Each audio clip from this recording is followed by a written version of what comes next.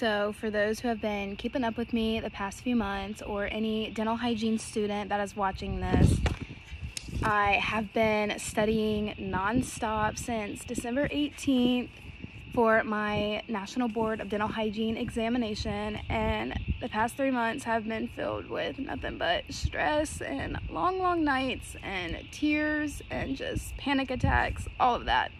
And thankfully I got to take my exam on March 27th, and unfortunately they make you wait about 2 to 4 weeks to find out your test results. So even after I took my exam, I was filled with even more stress. But finally on day 11, I found out that I passed, and I am so happy.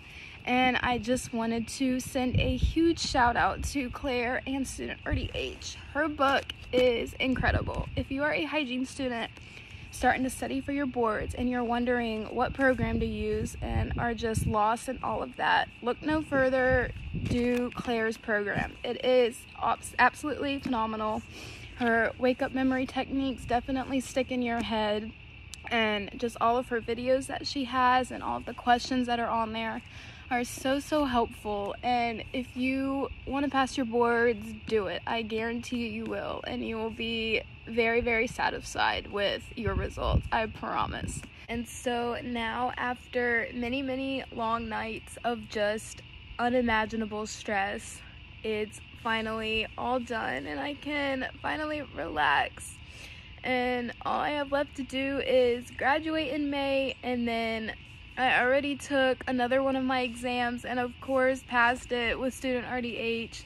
I took it exactly a week after taking my national boards and didn't study anything additional except for this book, and I passed that exam too. So this book definitely is in your favor. Get it, do her program, it's definitely worth it. And so after I graduate, I have 3 more exams to take, and then I will be ready to get my license at 20 years old. I'm so excited. And again, just want to send a huge shout out to Claire and her program. Thank you so much. And of course, just give all glory to God, because there's no way I could have done these past 2 years without him, especially during this pandemic and being out of school for a few months. I am just so thankful that I made it through and still get to graduate on time, and that I am about to start my hygiene journey.